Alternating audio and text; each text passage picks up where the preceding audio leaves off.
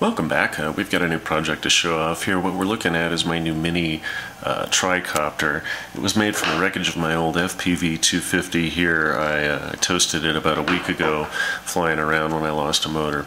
So I realized I had enough parts on it that if I cannibalized it, I could go ahead and make another vehicle. So I made this little Tricopter. It's just over 250 millimeters from post to post, a little bit longer from the front to the back. So it's right around the same class as these FPV 250s. And it's made out of wood. We've just taken a triangular piece of plywood here and bolted on some dowels and glued onto it, and then taken some motor mounts. Now, in the back, we've got a roller wheel there.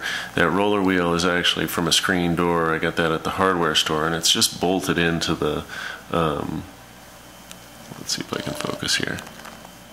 Just bolted into the end of the wood there, and then it's got a little linkage that I got off an old HK 450 class, a helicopter there, hooking it to the servo. Now the nice thing about this wheel is that it's got a bearing built into it, and the white part's built in nylon, so it's really easy to grind on and drill into and all that.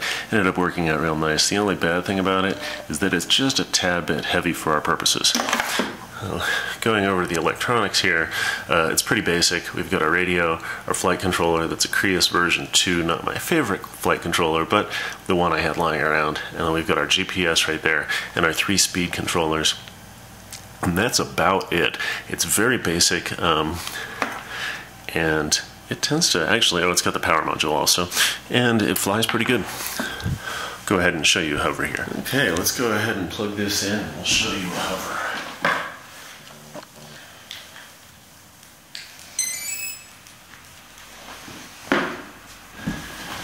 Sometimes takes it a second to